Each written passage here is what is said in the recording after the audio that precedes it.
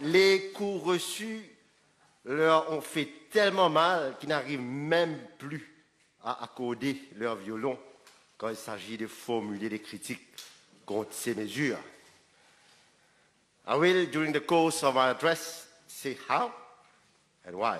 First of all, I would like to congratulate my colleague, the Honorable Panganaden Padeachi, doctor, for having come up with measures that were beyond the expectations of everyone, I must admit, including opposition members who were left stunned.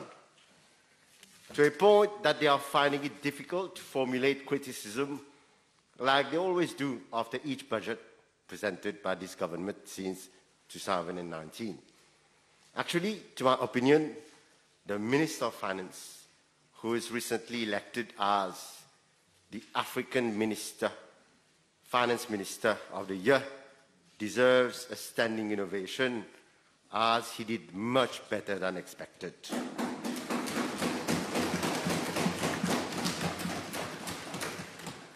Why I say so, we all know the context in which we are today, a difficult and complex one.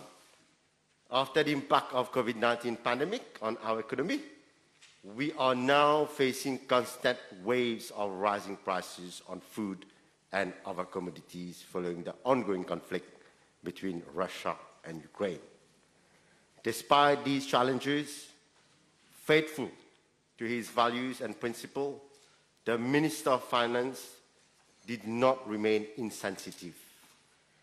Mr. Speaker, sir, some members on the other side of the House have said that this budget is similar to the two previous ones under this government. Actually, in order to cement the already fragile areas of our economy, there is no alternative than to pursue continuity in the vision of this.